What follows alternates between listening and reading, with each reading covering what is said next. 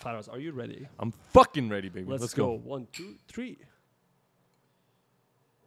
Wow. It's a hot day in Vancouver, and today we are having our 16th episode of Bad Decision Podcast. Damn right we are. It is definitely hotter than we expected. We thought that summer in Canada is going to be fine. This is Farad's first summer here in Canada, my second. And the last time we were not doing any podcasts that I was here, so I have never experienced sweating armpits while talking for an hour. We're going to experience that for the first time. And although that sounds disgusting, I'm sorry, I'm just being very brutally honest with you. But nonetheless, the podcast still will happen every goddamn week. Because today we have a very special person. Like always, I say that. Faraz always say we have a very special guest. But it's true because today, I mean, I'm not going to even talk about who he is because Farad's going to do that. But I'll tell you something. This is our first guest. We're bringing somebody that we've known for a very long time. He's a dear friend, and we miss him. And he's just such an amazing person. But that is not the reason he's here. The reason he's here is because he's done such great work in a very specific industry that we're interested in, we're passionate about. So, Farhad, why don't we bring him on? Let's talk about our guest today. Our today's guest is an Australian filmmaker, a YouTuber, a travel vlogger. And if all of that doesn't ring a bell, he is the master of storytelling. He traveled all around the world, Southeast Asia, Europe, Iceland. He lives in Australia, so he's been all over the place. If you want to pay attention to his work, he's been master of transitions. Whatever random shit you name it, he can make a transition out of it. Dude, he can make transitions out of everything. You talk about a rice grain, a eyeball, door, an eyeball, every anything. freaking thing he can make a transition out of. And beside all of this, of course, he's a longtime friend. Benn TK, welcome to our podcast. How are you doing, bro? Hey boys, how you going? It's been a while. Good to see you guys. Man, it's been a pleasure seeing you again. It's been so long. I think the last time me and you met, because like I think you and Farah know each other probably a little bit longer than I did. But I think the last time I remember I was hanging out with you, I think it was at a bar. We were drinking some beer in Malaysia. I'm not sure if I remember that right. Do you remember? That was 6 years ago, right? Oh God, it's on the tip of my tongue, that place. Barfly? Yeah. What was that? Barfly or something. I think it was in Publica or something. We were drinking beer. That's I think the last time we hang out was that time. That's all I remember. What about you guys? I think you guys. When I was living in Australia, I remember the first day when I arrived, I hopped onto his car right after airport. We went to Mount Martha. Do you remember? We went cliff jumping. Like the first day that I arrived. Yeah, that was the first day I arrived to Melbourne. Oh man, that's such a good first day in Melbourne. That was just right before the lockdowns, right? And then we were like in the lockdowns for like 6 months. I know, what a crazy time that was. A great time to learn 3D if you were ever getting into it. Yeah. That's, funnily enough, you brought that up. That's another topic we're going to be covering today because COVID was a time where all filmmakers had to essentially stay at home and still create. And especially for someone like you, we know this because we watch your videos. Yeah, must have been a fucking crazy time. Yeah, because like I was a travel filmmaker and everyone was looking forward to me posting travel videos, and then next minute I kind of switched pretty hard to gear reviews because I couldn't do anything. So I mean, I could only just show people what the inside of my house looked like. Talking about tech. Well, everybody, today we're traveling to the bathroom where we have the latest tech. I've never been to this corner of the house before. Pray for me. Yeah. It was different. It was hard. Like, I mean, subscribers definitely dropped and like views dropped, and it was a hard time for everybody. A lot of creators actually, some people stopped creating content completely because of COVID. So it was tough for everybody for sure. Yeah. And what are you working on nowadays? Now that you are, of course, not bound to the lockdowns anymore. I hope that's not happening anymore in Australia. This country, I swear to God. So what are you busy with nowadays? Now that COVID's over. So I've been quite busy. Just a lot of the time I've been trying to figure out what I really, really want to do now because it changes all the time. Like what you're really passionate about. But recently I've been working on just some personal storytelling projects, like just telling really important moments of my life in like a 10-minute to 13-minute video. Trying to be as raw and realistic as possible, not leaving anything, just being as open as I can so people can really see the reality of what some people go through within their lives. So I've just been really experimenting with that, and it's been a lot of fun and fulfilling to tell those stories. And they also revolve heavily around travel as well. Now that the lockdowns have ended, we can get out and do things. But yeah, so a lot of personal content like that. And I'm also trying to build a filmmaking course as well, which is, it's been a long time in the making, and I've taken a lot of breaks from it, but looking forward. How long exactly have you been working on this? I actually mentioned I was working on it 2 years ago. And oh gosh. To be honest, I haven't done as much as I would have liked to. There's been so much that's pushed me back, like injuries, client projects where I need money, and all of that sorts of stuff. So it's been on the back burner for a while. But this next month, I'm going to be working pretty hard on it because it needs to come out. And yeah. Well, that's the reality of it. You know, there's always things that will come ahead in life, and you have to have your priorities. There was the story of how you started that we wanted to talk about, but before that, because you brought up, you know, the fact that you're now working more on personal content that is personal to you, your personal storytelling. There's one thing that I had to mention. We were watching one of your videos with Farhad that you've done recently after COVID, and you went full raw. Personal. Yeah, raw, very raw. Like you talked about everything. It was, no, you shared literally every insecurity that you've had on camera, that everybody has some sort of experience like that, some sort of insecurity. You put it out in front of the world for thousands, hundreds of thousands of people to see, especially with someone with an audience like yourself. It's definitely not easy because people hide these insecurities or these, you know, challenges to, you know, from their friends. And one thing that rang a fucking bell with me, and Farhad was watching this, so I started losing my hair too. And watching your video, it was exactly how you experienced it, literally in the shower. And by the way, guys, if you're watching this, go and check that video of Ben. We'll put it down in the comments because I know so many people can relate. And you captured that so well. The voices in your head, you had that audio. What am I gonna do now? All that, like, I had those exact fucking moments. And you know, Faraz was punching me while watching that video, and he was like, "You see the feeling? You see the feeling? he understand me. You don't understand me." I was like, "Okay, fine." He was like, "You see, he understands it. He knows." Yeah. It's crazy. What was that? Okay, what was that like? Because I initially, like you, wanted to hide it. I didn't want anybody to know, and I was just so scared of it. But I didn't make a video about it, at least not yet. I'm talking about it right now.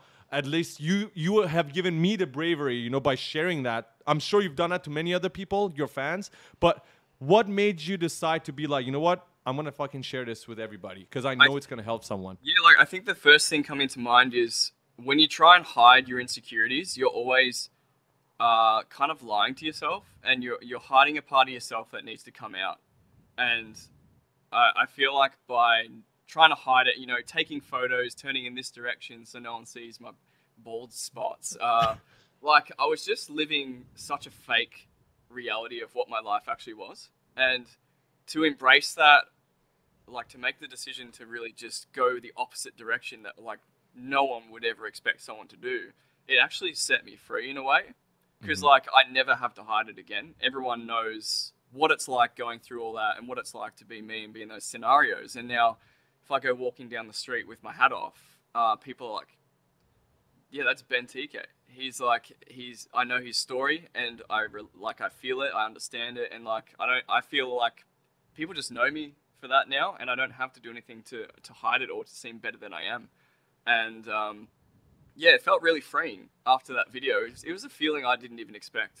What was the reaction like from your audience? Like in the comments, or did you get any DMs that like people say, "Hey, I feel the same," or like? It was probably the most. It's been a long time since I've had a reaction like that from a video, and it was like the most fulfilling thing to see all the type of responses that came through and all the comments, and just like even people who were feeling the same way and thought they were alone and didn't know what to do, didn't have anyone to speak out about. But now it's like encouraged so many people to just be like, fuck it, I'm going to talk about my insecurities. I'm going to like embrace this stuff. And it made people feel like it was okay to just, you know, not be okay with who they were, or like just to embrace that stuff. It was crazy. And I didn't realize it would have that effect. So it's 100% just made me want to be more real on social media, because I feel like we're missing that so much. There's only a handful of creators that talk about that stuff, and like everyone's trying to be like, hey, look at me, I've got no problems and I live the best life possible, but behind the camera they're falling apart. And it's like, people need to see like, they need to see that more than the real shit. I'm sorry, they need to see that more than the materialistic shit, because that's what makes us all feel connected. And like, we're such a divided world because of we don't show these things. We're actually all so similar, but we try to separate ourselves so much in order to seem superior. So it's a way of making everyone feel like, yeah, so what? I'm successful and I make videos, but I'm just like you as well. And it could even empower people to be like, fuck, man, like, this guy's like me. That means I could probably do what he's doing. So it's empowering people to reach the things they think they can't reach. So there's so much in it. Even stuff I couldn't have predicted, man. It's crazy. I need to plug in my Mac real quick. Dude, fucking salute to you for that. I cannot express how grateful I am, even though I've only watched that video very recently. But I'm so thankful because I know how many people can relate to that. I can relate to that, like, immediately. And it wasn't the only thing. You also talk about your love life. You talked about everything else. You literally just put everything on the table, man. The creative block, like you've been locked down in the city for such a long time. There is, subscribers are dropping, views are dropping. Yeah. But, like, I think a lot of creators face the same challenge, but everybody faces the same challenge, right? Like 99%. There's only the 1%, like maybe Mr. Beast is like constantly growing, but everybody else, like you mentioned, has problems. And the thing is, the problem is when you turn up social media, everyone looks great. Everyone's like doing fantastic, and that's not the truth. But I'm not saying everybody should be negative. And your video was not by any means negative. Far from negative. Yeah, it was. You were showing your journey, and at the end, actually talking about how you've improved things. You found solutions. So that means you didn't just sit on your ass and do nothing about it. You were looking for solutions, and that helped you. And then you started working on ideas on how you can incorporate it into your work to make sure you're more creative. And I just love that. The storytelling was so great. And again, just want to go back to the fact that the fact that you essentially went full raw was something that is going to earn you so much more respect in the long run. And people are afraid to share that because they think, oh, wait, if I share this, if I'm uploading like a travel video, for instance, and I share this, I'm going to lose subscribers because people don't care or it's negative. But I think it's going to do the opposite because it's going to make people loyal to you because now they connect with you a lot more. Absolutely. And that was like a massive fear going into making that video. I was like, shit, am I just being an absolute pussy right now? Like, sorry, I don't use that word, but like, are people going to look at me as like weak and oh, he's just saying all this so he can feel better about himself, but in the end he's just a weak person. But like, no, it was the total opposite. Like, it's funny how people can look at it like that, but it's the total opposite. Like, to even talk about that stuff openly is like the strongest thing anyone can do, I think. But people feel weak thinking about it, but when you like openly talk about it and embrace it and be like, yeah, this is just something I go through, like that is so hard to do. And it was definitely like halfway through making that video, I was like, I don't even know if I want to post this. I'm like, I put all this work in, I'm like, I was getting like anxiety. I was like, shit, I'm about to reveal so much. And I'm like, do I want to do this? Is this going to like plummet my career? But I was like, I had this like feeling, or this voice in the back of my head. It was just like, nah, people are going to relate. Everyone goes through this stuff. This is real. It needs to be heard. So I just went for it. And yeah, I'm thankful I did. It's one of my most favorite videos, and I've never felt like what I felt making that and uploading it for a long time. It's also put me on a different path for what I create now because of the feelings I got through it. So it's changed. I'm glad you did, and I love the fact that you made your anxiety and your problems cinematic too at the same time. You managed to fucking make that shit cinematic. I was like, wait a second, am I watching a movie now? Like, what is this about? Yeah, is he faking it? It was just dope. But I'm glad you brought that up because I feel like you mentioned sometimes doing things that might not seem the right thing to do, or they're scary. They actually might put you on a path that is leading you to exactly creating more personal content. And I love that. I think being vulnerable in the right way is one of the biggest strengths you'll ever learn as a human being.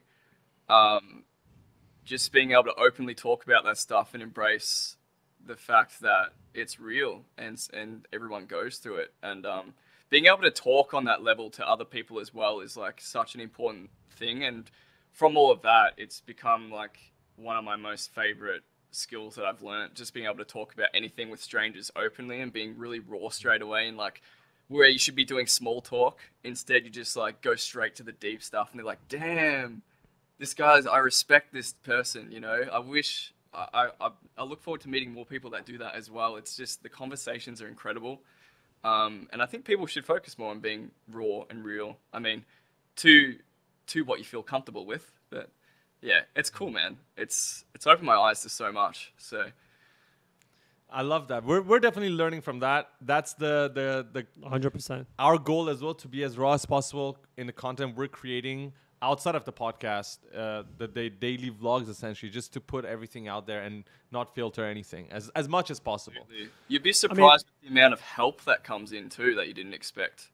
Like people can literally help you with stuff you're struggling with and actually give you an answer, and you're like, wow, I never would have found that if I hadn't have done this. So it's crazy. That's actually very true. You're literally basically, imagine if every person in the world could possibly know about your challenges and be able to help you. That's essentially what you did. That's why it's so beneficial. I can only imagine. Yeah, I got so much helpful feedback for like hair loss and chronic fatigue, and like, have you tried this? I had this for years and I did this and it fixed me. So I need to actually go back through the comments and like start researching a lot of these things. But yeah, it's all there. The help's there now, and like I never thought that would be a thing. So it's incredible. People just want to help people, you know. It's great. That's amazing. I mean, that was a radical decision that you made, you know, to put out that content. But I would say that wasn't your first time making radical decisions. You were, you know, starting as a cabinet maker, started like being in a 9-to-5, quitting your job to be a full-time YouTuber and traveling the world. How would that decision, you know, what was the thought process of that decision happen? I would say this is like 8-10 years ago. Like, I don't know how many years has it been, but I think that was like, you made a video about that too. Yeah, that was like 5 years ago, I think. And I remember when, I think I was looking for a way out. Like, I didn't want to be a cabinet maker the rest of my life. So I was just researching all these things to make money, somehow doing something I like. And then I came across YouTube, and then discovered travel vloggers, and they were really successful at the time. And like, I was good at videography at the time. I was working at nightclubs and festivals and like building my skills doing that.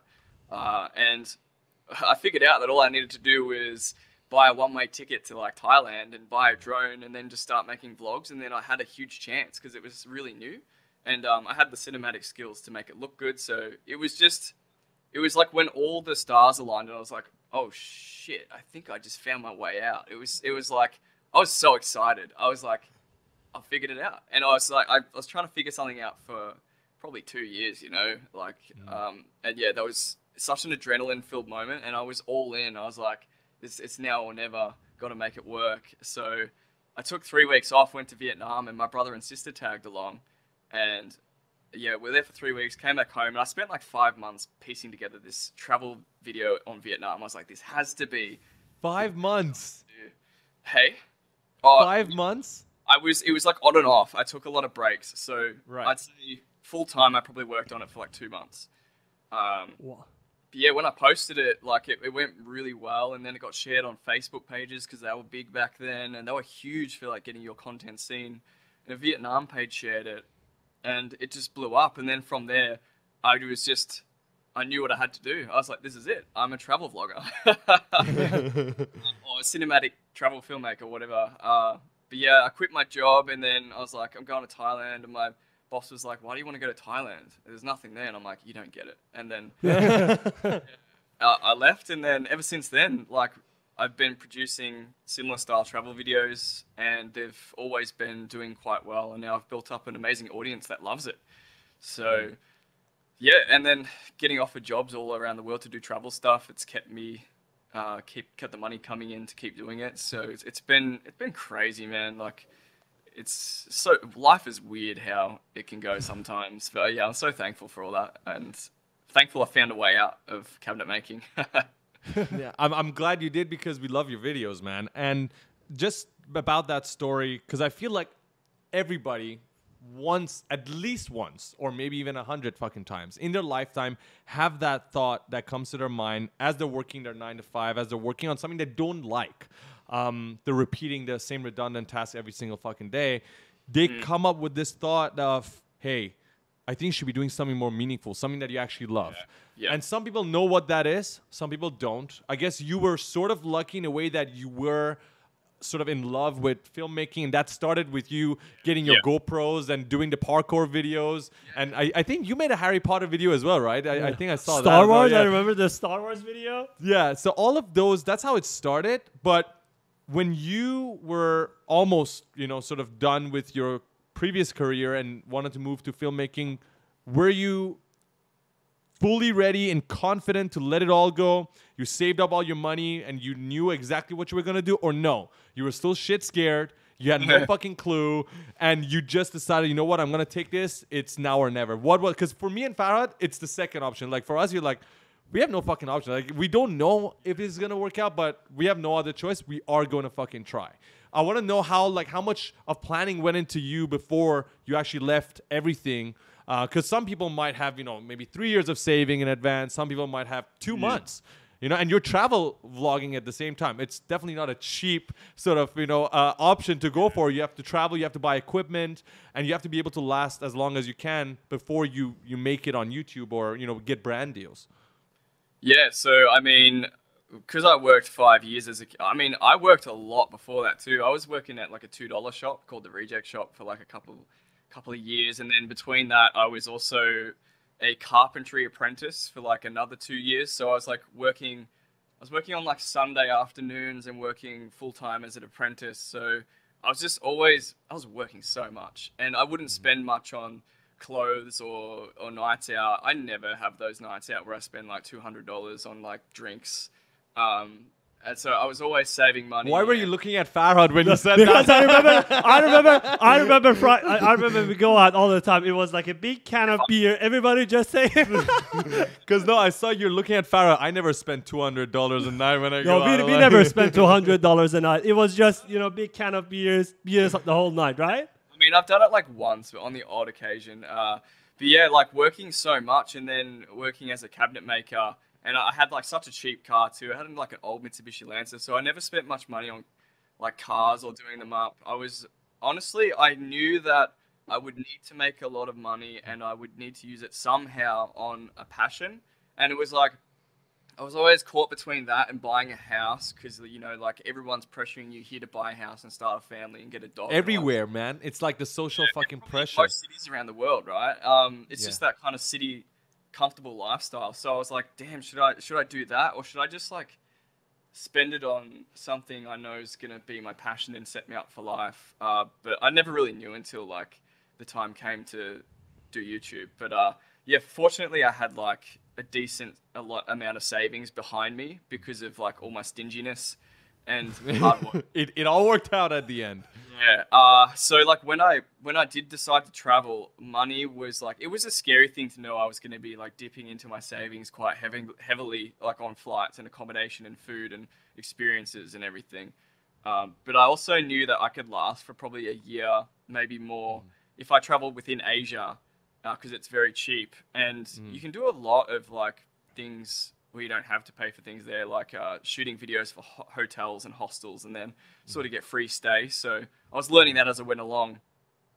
But it was my mentality was kind of like, I've got to make this work or I'm going to run out. I'm going to keep going till I run out of money. You can always get another job, but you can't get another opportunity in that time frame where things can work. You don't have that all the time. Like it's so rare where that comes up. I'm going to fucking quote that and put it up on the wall. Yeah. I love that. Yeah, you can always get another fucking job. It's always like you can, and it might not be a good job, but you can get it. But you can never go out and do whatever you're doing. Probably not in 10 years time. Maybe you're not as passionate about it, right? Absolutely. Like just work in a $2 store for as long as you can, save up until you know what you actually want to do. And if what you want to do fails and you run out of money, go back to the $2 shop and then figure it out again. That's like the only way to like live, because you can't work at that job forever and be happy with your life. Like you got to find a way out to do what you love. Even if you're just getting by, as long as you're stoked with the life you're living, you're successful. You've done it. You don't have to make $1 million. You just have to be happy. Like that's literally all it is. And like, yeah, my goal was just to travel indefinitely, making travel videos, and like be able to keep doing it. I didn't care if I was like breaking even or like I mean, if I was making a little bit of money, I would have been so happy. Yeah, I was just willing to do that for the next 2 years of my life, you know, just not losing money, but making enough to stay stable and keep doing what I liked, making videos, making travel videos and seeing the world. So that was crazy back then.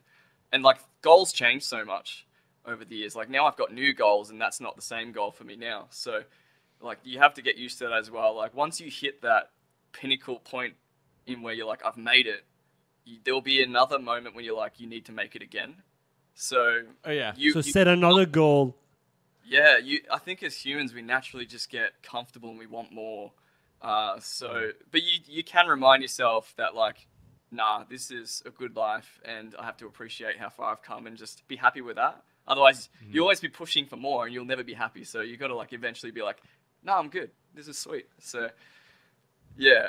But can I ask you, like, can humans push more and still be happy? Means push for more goals, achieve more, and still be happy in the journey? Or do you think the moment you start pushing, because I mean, for your videos, like, I mean, you had great videos going out. I think the first one was a hit. The first one was Vietnam, right? Then Philippines, Thailand, like all of them were big hits right off the bat. But do you think for other people, can they be happy and still pushing more? I think it depends. You have to define like a brand new goal that gets you really excited. And I think that's what it is. It's a new goal that is like, damn, I want to do this more than anything.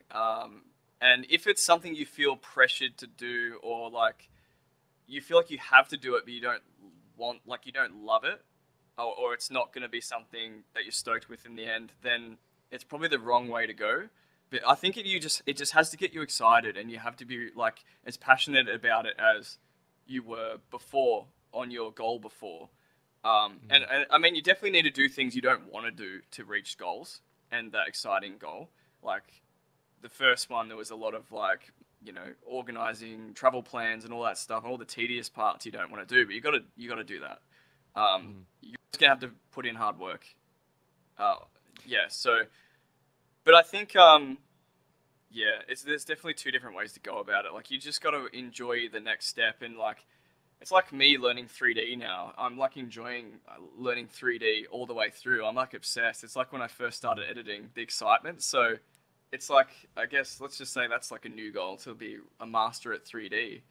That's a scary goal. We have a competition right here. Faraz Let's feels go. threatened right now. So tell us about your 3D journey right now. Where are you at? What are you learning? What's that, sorry? Where are you at your 3D journey? What are you learning now? Is it Blender? Is it like... Yeah, I've seen screenshots. Yeah. Yeah, it's mostly Blender. So that was the first one I sort of came across that was like top tier editing software, and it's free, which is amazing. Anyone can use it and just start learning. It also has so many tutorials, so you can learn anything off YouTube to get started. So that's been a massive help, and I've just been binging tutorials and just taking full advantage of what it can offer. And honestly, it's crazy how much knowing 3D can change your storytelling. Like, for example, like I film now a lot on my iPhone because I love not being invasive and just capturing real moments as they're happening. And like, if I want to put an iPhone footage in my videos, I'm like, it just looks like, it does look like I've slapped iPhone footage in there and it doesn't look professional. So I'm like, how can I make this better? So I create like a 3D iPhone on a table and then just orbit a camera around it. And it's like, wow, that's a really cool effect, but I'm still using the iPhone footage. And it's cool. It opens your mind up to all these new things. So that makes it really exciting. Like, it's bringing creativity to the next level, just knowing 3D. So it's, yeah, Faraz, it's are you fun. feeling? I'm just Faraz, are you wide feeling? fucking smile on my face because I know it can help elevate everything you do because let's be honest, 3D, especially after COVID, because that's the first thing we talked about just earlier today.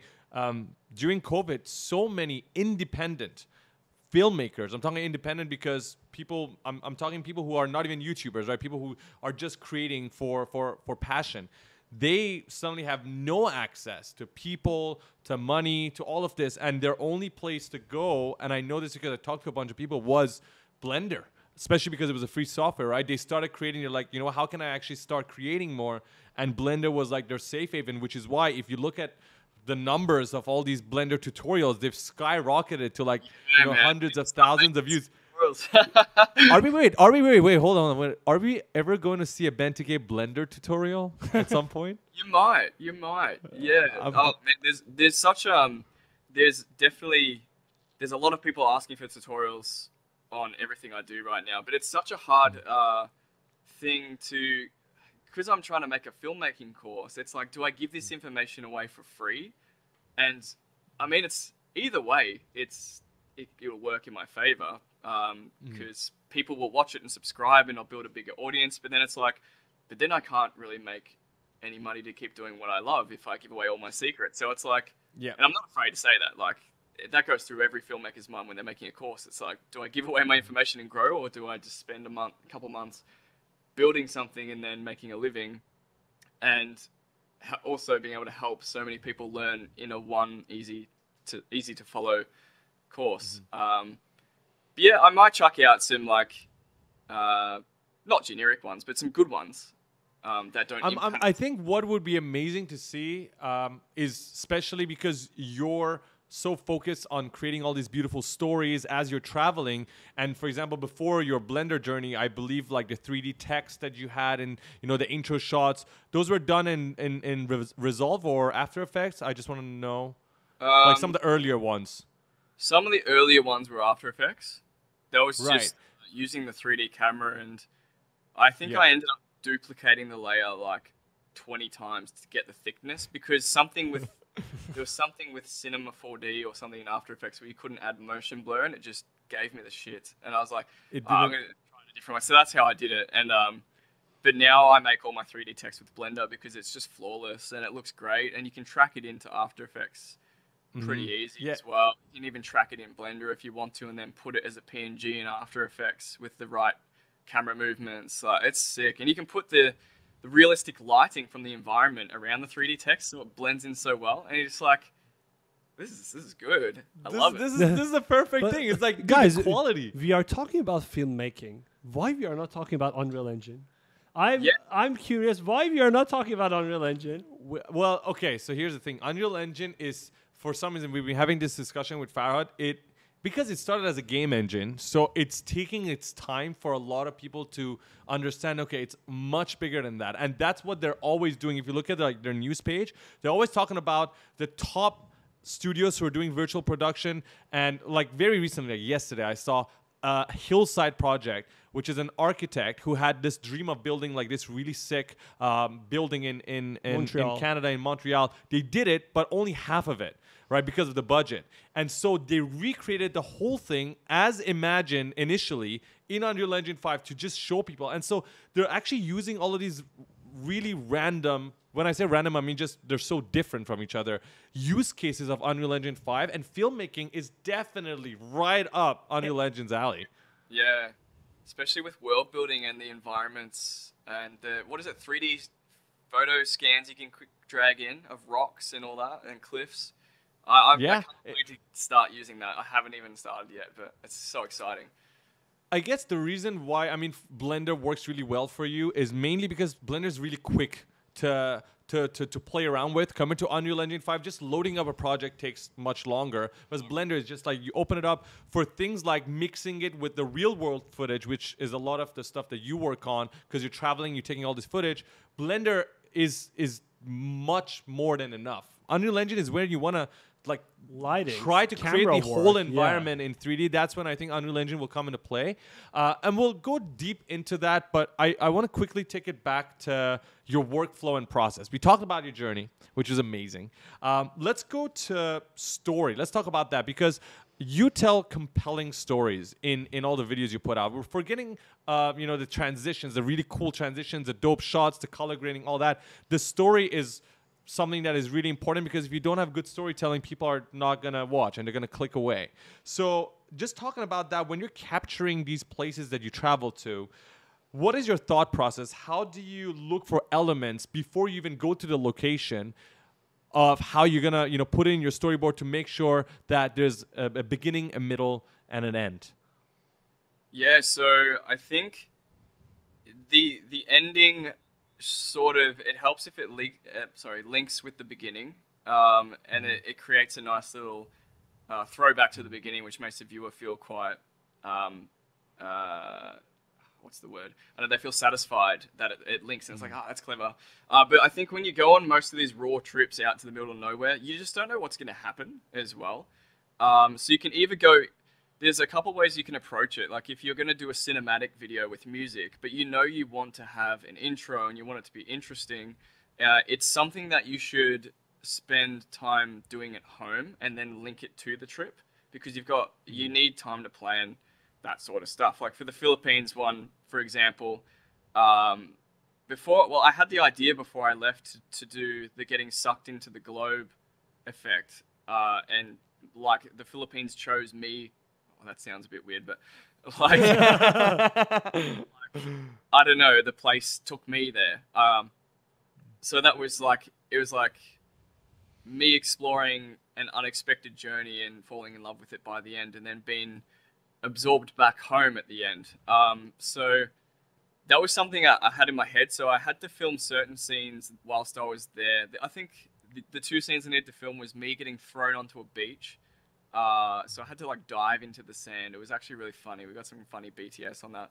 And then film that properly so it would work with the editing and post. And then the only other one was to stand on top of a hill somewhere beautiful, and then rotoscope myself out and track myself on top of the hill. And then it was like 2 shots I had to film, but all the hard work was done at home. So with those 2 things, whatever happened in the middle of that trip, just went crazy, filmed everything, and made it up on the fly, because it was quite a run and gun trip. You don't know what's going to happen, you don't know what you're going to see. Like, you have an idea of like the waterfalls and locations, so you can definitely get ideas before you go there and know how to film, like instinctively.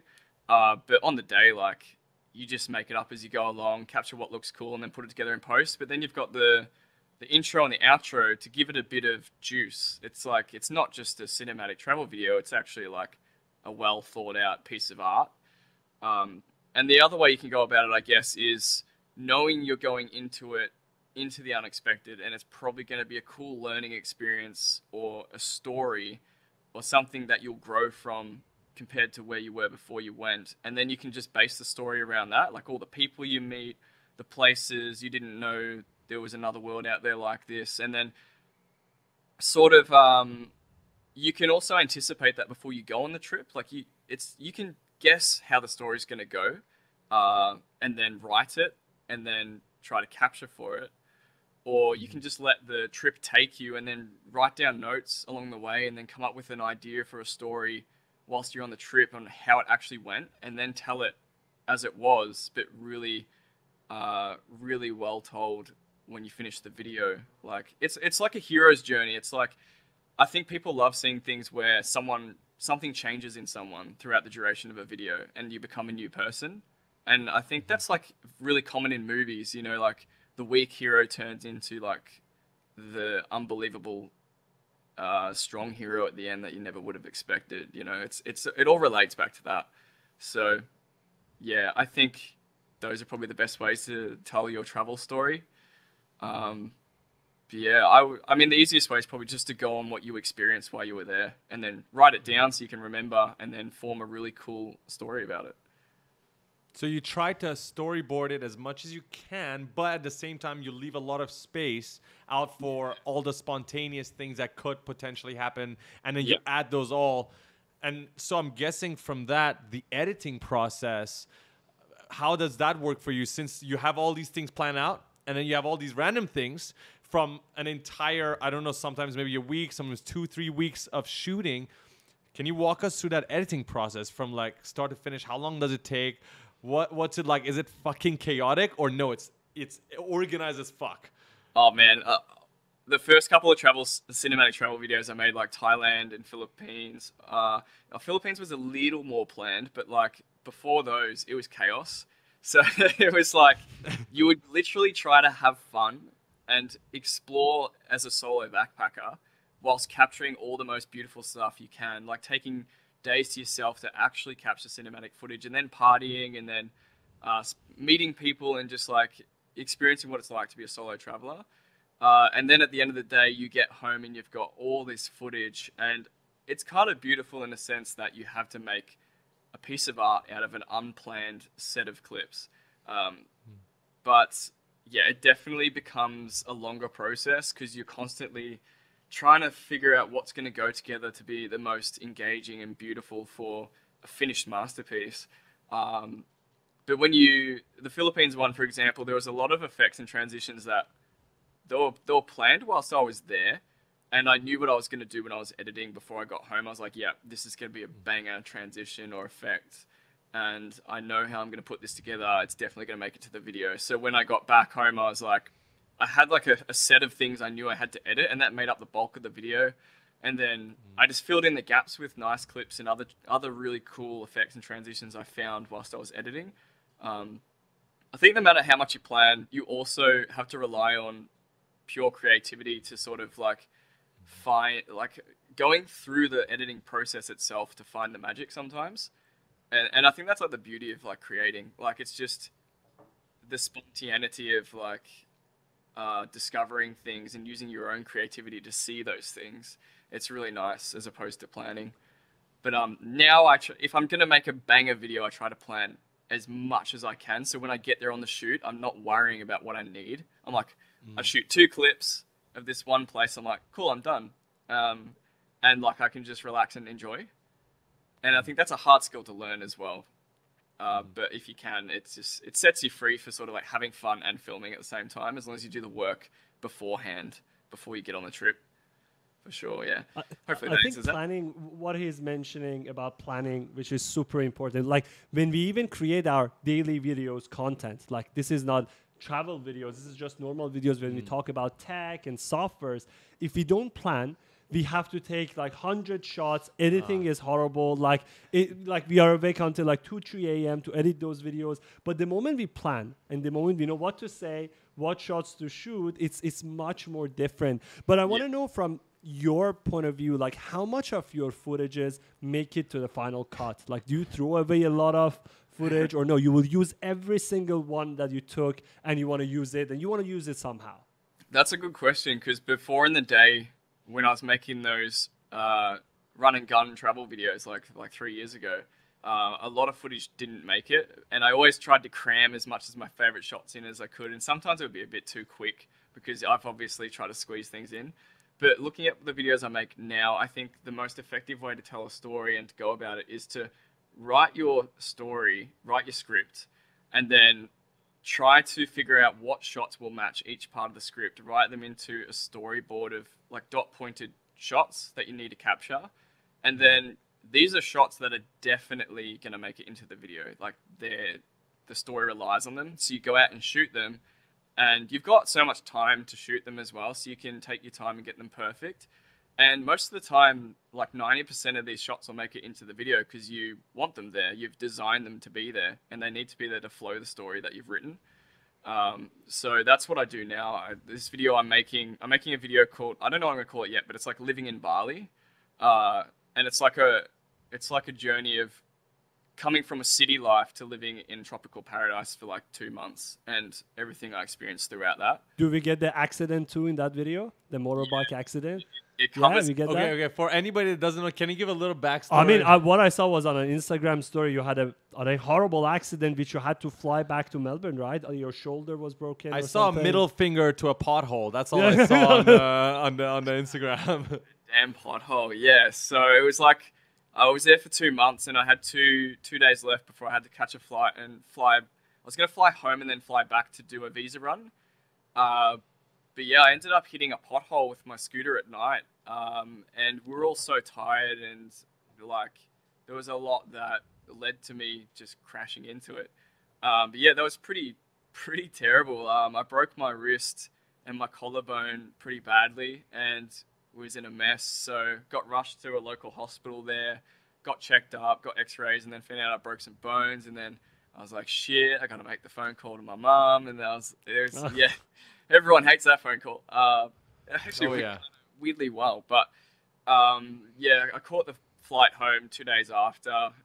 Had to get flight approval because you've got to be careful flying with injuries. You can like do yourself some bad if you got the wrong kind of broken bones, and that it can get medically complicated. But yeah, I was good to go. Got checked off, flew home, and then I got surgery at home like 6 days later. So I was all broken for 6 days, just waiting to go into hospital and get fixed up. And oh man, that was tough. That was not a fun experience. But I'm like pretty all right now. Like the injuries are mostly healed up. I can do a lot of the stuff I used to do. Just some tiny aches and pains, but hopefully they go away within the next year or so. But yeah, that was crazy. That was a rough end to the trip, and that's all going to get covered in towards the last 3 minutes of the video. It sort of goes through what happened. It kind of doesn't show the aftermath. It just shows me hitting the pot. Like, I'm going to use Blender or Unreal Engine. Oh, is that the bike scene I saw you post about on your story? That's the bike scene. Yeah. So that's genius. I've made some animations because obviously we didn't film a lot of the journey, but it was such a good story. So I was like, shit, am I really going to spend hours in Blender creating these animations? And I was like, yeah, screw it. I'm going to do it. Yeah. Fuck yeah. That is where 3D comes to the rescue, people. I'm telling you, everybody, listen. I'm glad you, I'm honestly, just the fact that you brought that up. I thought you were going to say, I'm glad that happened. I was like, what the fuck? No, not glad that happened. No, man. Come on. No. No, I'm glad you brought that up because I'm looking forward to just watching that specific part of the clip.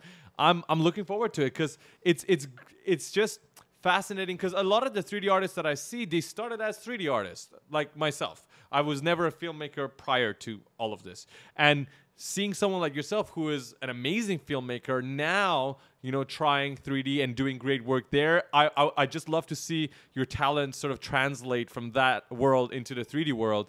And so I'm looking forward to that. I want to talk about one thing, which is audio. So we talk about the visuals.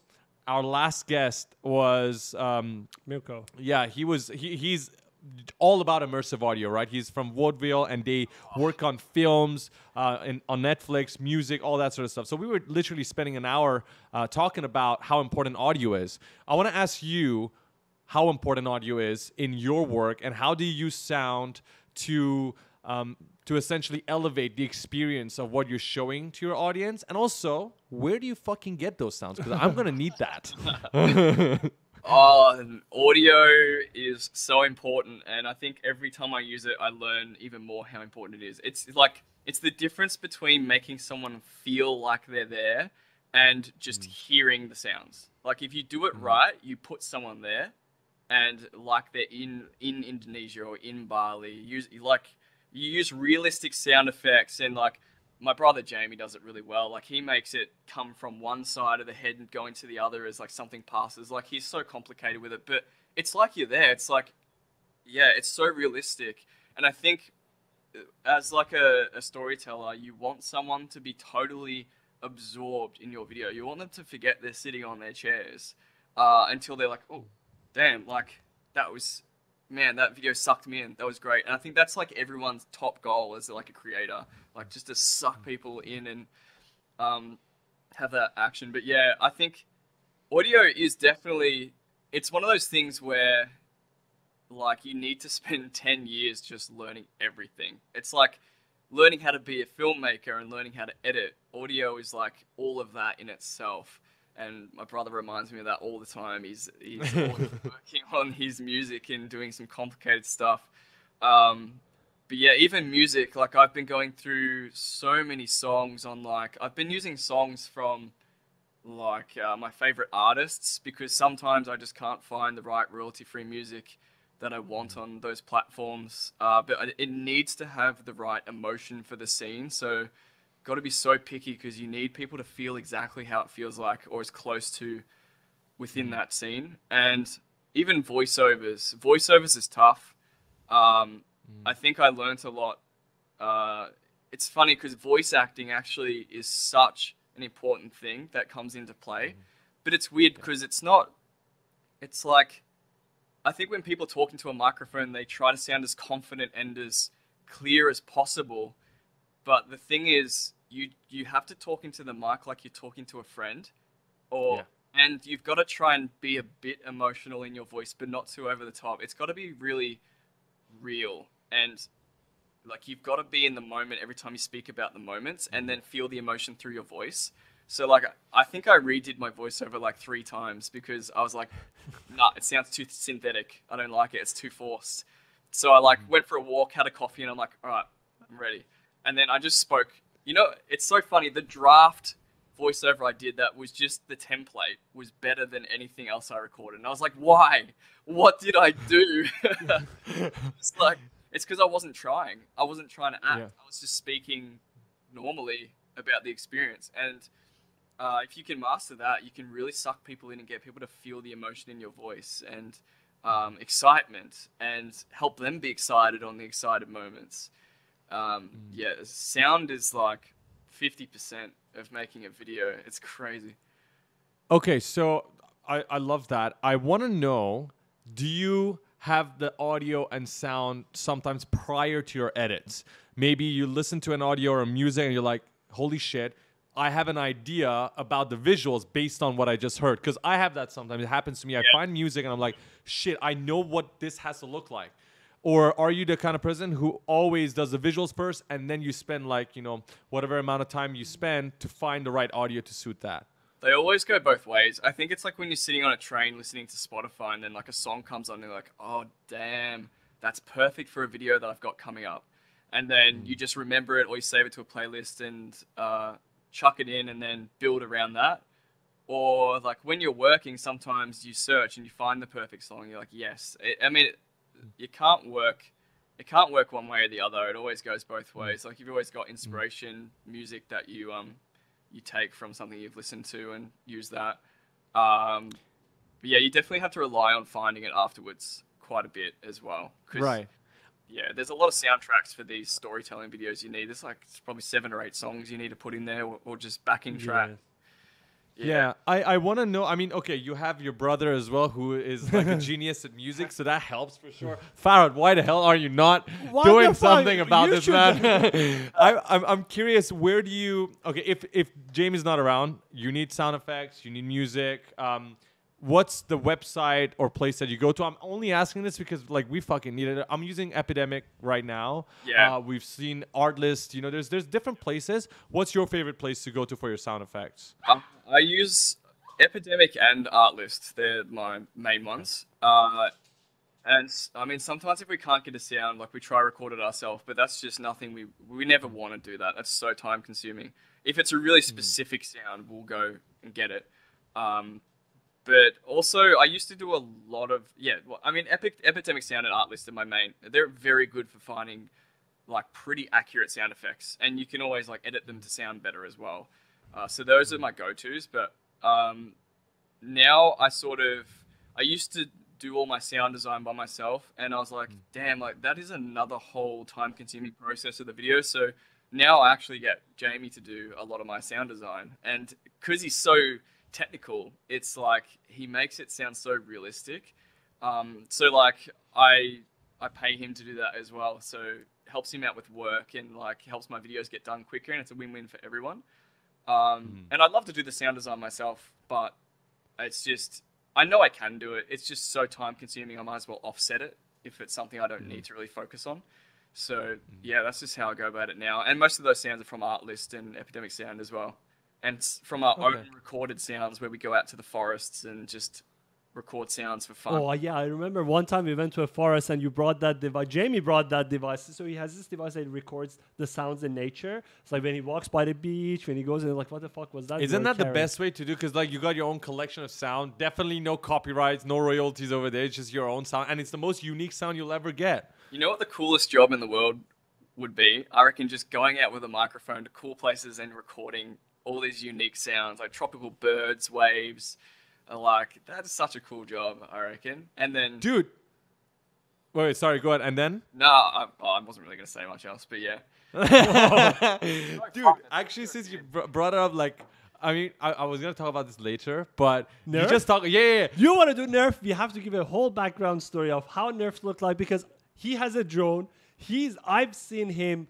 was it that the FPV drone that you brought to the mountain that we climbed? Yeah, that's... You remember that? Starting, yeah. FPV, yeah. Yeah. Dude, So okay, I'll say this. I want you to tell him exactly what we're talking about. But the reason why I'm saying it now is because you said that's the coolest job in the world.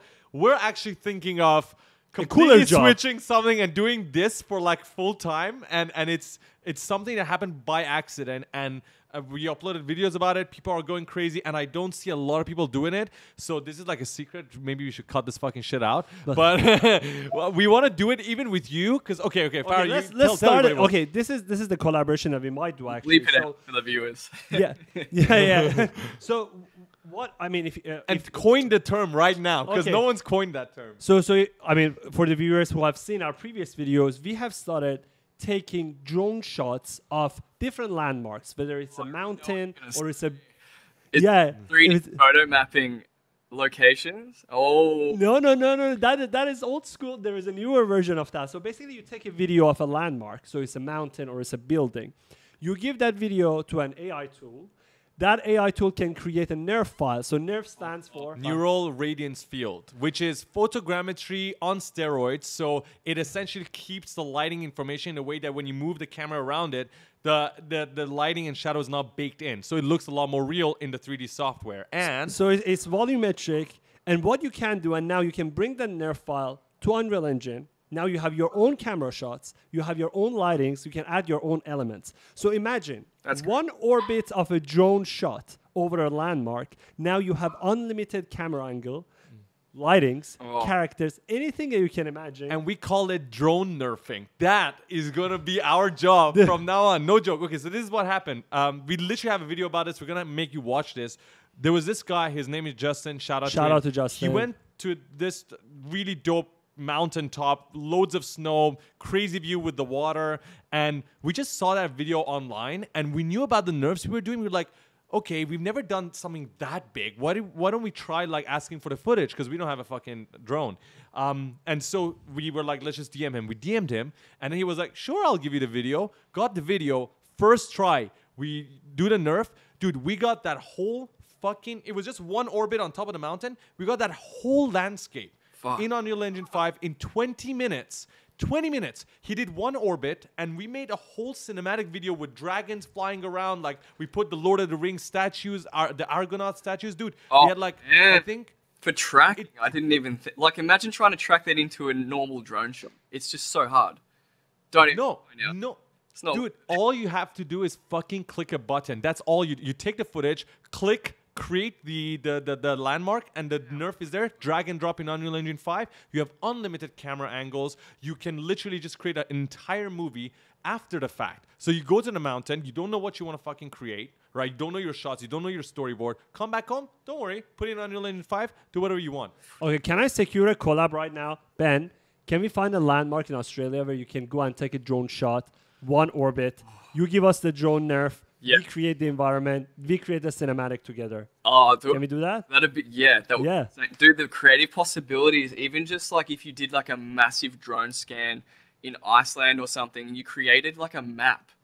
Can you imagine like you know how many times I've gone in and tried to create something from what Google's got that map making program, but it's still not perfect because it comes up with patches in the ocean and has Google watermarks and stuff, and I'm like, you don't want that shit in your fucking video, man. Fly your drone for like ages, and they've got like 35 minutes flight time now. You can create a perfect map with Dude, grass. the video was 1 minute. 1 minute long. And it was a whole mountain range. If it's just, let's say, a building, all you need is like 30 seconds footage. Dude, that's and scary. dude, if you have a drone, you can get that. That's the thing. And you know what's crazy?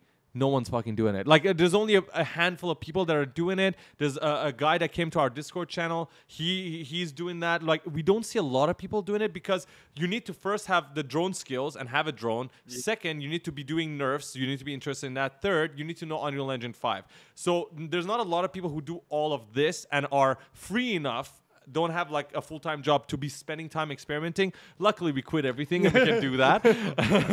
You know, the craziest thing about doing that is, I think I was watching like Corridor Crew and they did it with phones and cameras, and they shot it with a red camera, and they said that the most, like, if you have a camera that has cinema quality, you're gonna get a cinema quality NeRF, and that is holy shit, that is cool. I'm gonna WhatsApp you the video that we made with that mountain. It's crazy, and I think it will give you so much idea because Melbourne has a lot of location. Yes, like, of course. You fuckers were traveling all the time, going around. I was in Malaysia looking at your videos. I'm thinking you can take a perfect drone shot, then we can think of a great cinematic. Yeah, dude, we should fucking do it. Imagine like flying over the city in a helicopter and just filming an orbit around the city. Holy moly, dude! Because you can't that and the city. And you know what? We talked about this. Number one, not only can you never ever do that with that speed. I'm talking like 20 minutes of processing, 30 minutes. That's like thanks to Numai, shout out. Yeah, you can never to do that. Sorry? It's like a 10-man job to do that. In like Marvel Studios couldn't even do that and get it realistic, you know. And how many people does it take to build something like that? And dude, that mountain has been like, I guess, sort of sculpted on top of Earth to that exact shape over millions of years. How are you gonna sculpt that to that level of realism? I mean, you have to spend years to get it that close. And we're talking in a huge area, right? All in 20 minutes. So whatever we just talked about, by the way, I just have to tell this to the viewers watching. I swear to God, this is fucking early alpha. I swear to God, please, if you guys are watching this, go and fucking try this out. Learn Unreal Engine 5. Learn how to use NeRFs. Get yourself a drone. All of this. And for the drone, the Mini Pro 3 works. We tried with Mini Pro 3. You don't need a... Yeah. Even iPhones look fantastic. It's actually scary. You know. I was gonna say, like, the really cool thing about you guys discovering this is it reminds me of, like, it's one of those times where you're like, you've discovered your calling. It's like when I discovered travel filmmaking, quit my job. It feels like one of those moments, and like, I'm excited for you boys. It's like this could be one of those things. So that's pretty cool. We're gonna be drone nerfers. Drone nerfers. Imagine traveling around the world and doing that for a job. And you get to fly drones for a living and create... Okay, this was supposed to be confidential shit because I don't want other people to do it first, but fuck it. I mean, let everybody do it. There are so much landmark out there you can do it. Dude, I was telling Farhad, people can make a fucking living out of this. You go out, you take your drone, you take shots, beautiful shots, not shitty ones, beautiful shots at different landmarks, and then you come back and sell them. And there's a guy on our Discord that's actually doing that. He's made a website, and he went to the Sagrada Familia in Barcelona, like different locations, which they have perfect NeRFs. Now, you don't need to model that landmark anymore. You can use it in your Unreal Engine. There is a Benn TK that is creating this film, and he needs an opening shot of the Eiffel Tower. He can get the NeRF shot and then just take any angle that he wants, and he doesn't have to go out to Paris to shoot that if he really wants it quickly. Like, that's a solution now. Yeah, that's insane. Oh, I want to take my drone out right now and try it. You've got I saw you posted about the drone with the 3 cameras, the DJI. I think that's the latest one. How many drones do you have? First question. Like 10. Oh man, I don't. How many? What's the answer? Oh, there's a lot of FPV drones, and then I've been doing a lot of work with DJI, so I've got a couple Mavic 3s that I've been doing. Couple of Mavic. Farah, how many drones we got? 0. Fuck, man. No, that's gonna change next week. We're gonna buy one. We're thinking of getting one. Do you have any recommendations which drone to start out with? If you're gonna do nerfing, I'd say, I mean, I don't know what.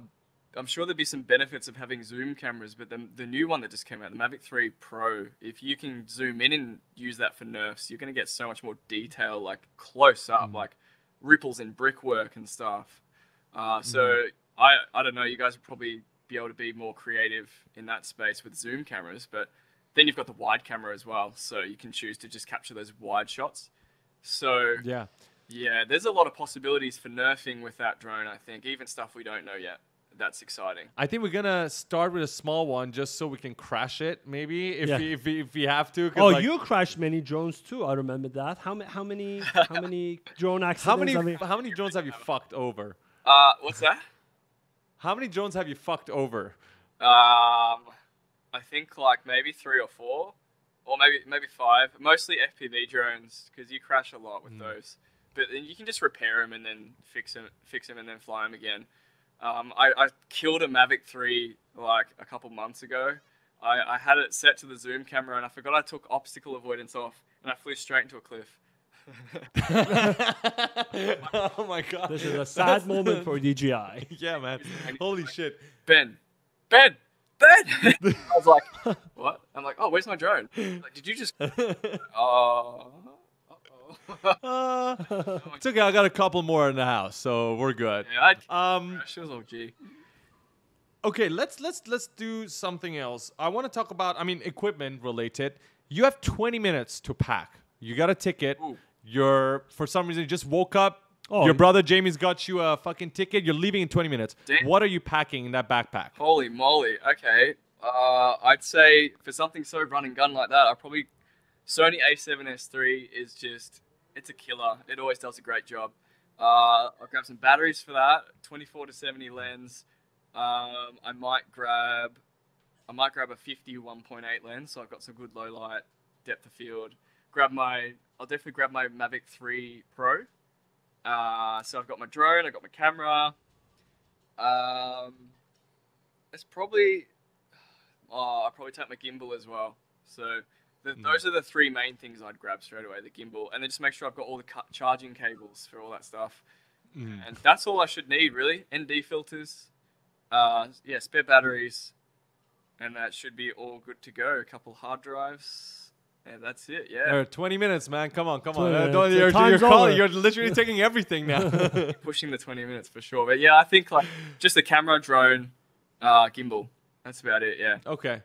So we got the Ben's essentials. I like that. Ben's essential list. Yeah. But I mean, you have, throughout your career, I think you have progressed a lot. But if someone comes to you for an aspiring filmmaker, a YouTuber, in 2023, what is your advice to someone who wants to be like Ben, or who wants to start YouTube or travel vlogging? I would say just get your camera and go start doing it. Like, I think what the hardest part is just taking that step and overthinking it and not doing anything. But because I see a lot of people talking about it, but no one puts it to action. And don't expect your first couple of videos to be the best in the world. Just go and have fun. Film what makes you enjoy it. Like when I was starting, I was just filming anything I liked personally, not because of something like stuff I'd seen from other people. I was like, I like this, I'm going to shoot it, I'm going to create this video in my way because that's what I'm enjoying. So make sure you're always enjoying the process and you're not trying to live up to unrealistic expectations of other people's work. And because I enjoy making the work I make it, but other people may hate making it the way I make it. So you've got to find your groove on what you like to do and the way you like to tell stories. So yeah, I guess I'd say like if you know you want to be a travel filmmaker or a content creator, just grab a camera, get an idea of some sort that you're excited about, just go do it, and then however it turns out is how it turns out. You don't have to plan everything, but you've just gone out and created something that you really like, and if you really like it, you're going to put your heart into it, and people are going to see that, and they're going to resonate with that and be like, damn, I respect that. So I think that's what it's all about. Just create stuff that you really align with and you're excited to create, and then people will enjoy it as well. Don't create for others, create for yourself.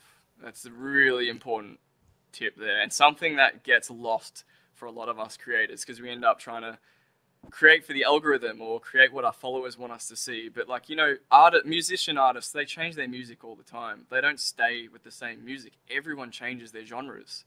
It's because they always want to try something new, or they get exciting ideas. So you always got to create for yourself. and then your real audience, the ones that follow you till the end, they'll always be with you. So you don't worry about drop-offs or anything. Just keep doing what you enjoy doing. I think hopefully that's enough.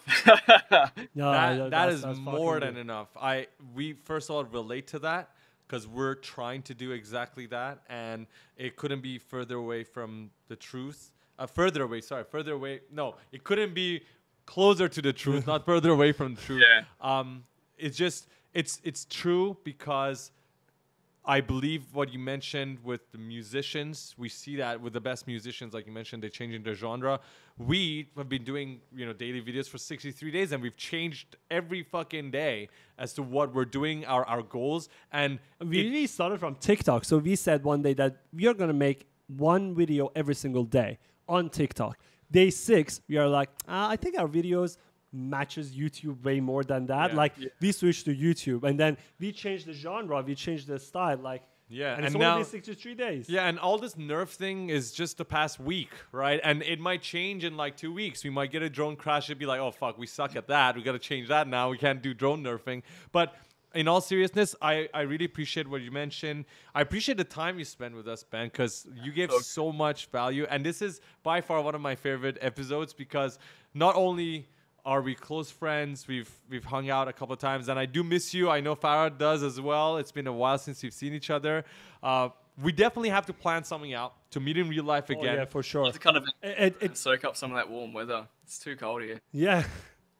No, for sure. We should plan maybe a drone nerfing trip together. Why not? Like, Let's actually do that. no, let's actually do that. Bring all I'm dead kind of my serious, drones. actually.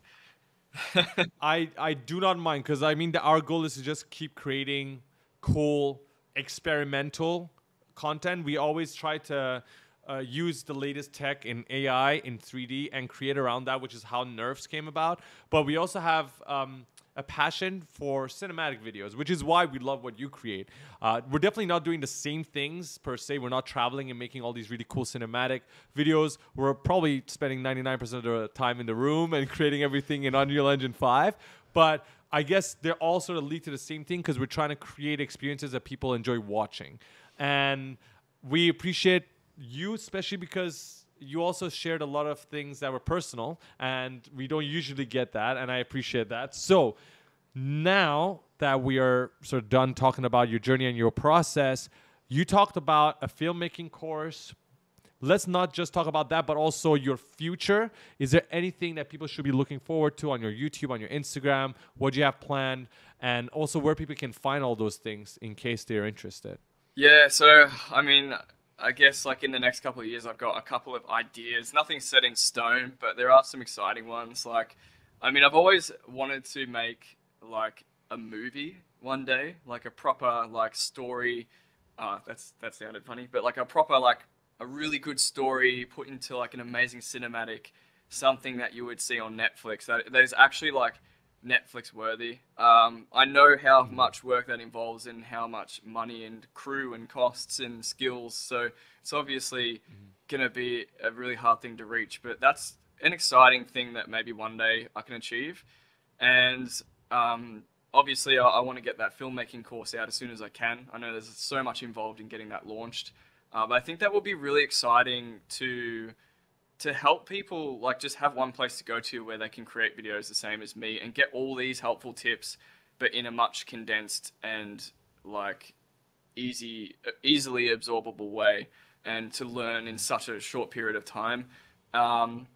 So that's a huge goal. And then I think like after the masterclass and after getting like I've got so much business stuff I need to set up because I've just been creating for a long time. I haven't really set up websites and things properly. So I need to do that so I can actually, I want to like not take client work anymore and just have money coming in and just be able to travel and then find out what I really, really want to do. Like have that Zen time, maybe go somewhere for a month and just like not take my camera and just like think and plan my next step and really make sure I know what I want to do and what I'm excited to do next.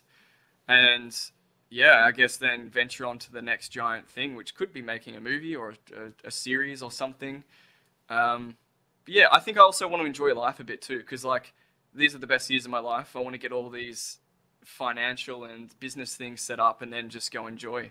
And like, I think I was talking to Jamie about this today, and I think like as an artist, we always start as a really excited, motivated creator, and then we get caught up in the success and the business and like the client stuff and making stuff for companies to make money. And it's all shiny at the beginning, but then your art changes. It's not from the heart anymore. And then you do this circle where eventually you make enough money and set yourself up by being salesy and doing all this brand shit you don't necessarily want to do. But then you quit that and you go back to being an artist that now has money and can create exactly what they want again. It's like you come back to the beginning, but in a more viable way, right? It's like you fucking you just we had the described. same fucking We had the same conversation. conversation, and this is exactly what we did. So both of us were working a corporate job, right? It's like the arc or something. No, this Exactly this what is we the did. exact same thing. So I mean, I'm coming from a corporate background, same as Faraz, right? I always wanted to do the things of my own, and when we started Bad Decision, that was the whole idea. Bad Decision started. We started getting client work, and after a while, I realized, I mean, corporate world, I had one boss. Now with clients, I have multiple bosses, and I'm doing the creative work, yes, for myself. I have my own hours, but still working for them within their rules, like use this color, don't say this, do that. And then at one point of time, I was like, me and Farah were sitting there, we were like, let's just stop every single thing. Like, let's just not take any clients and go really hard on what we do and what we love to do. And we think it will work.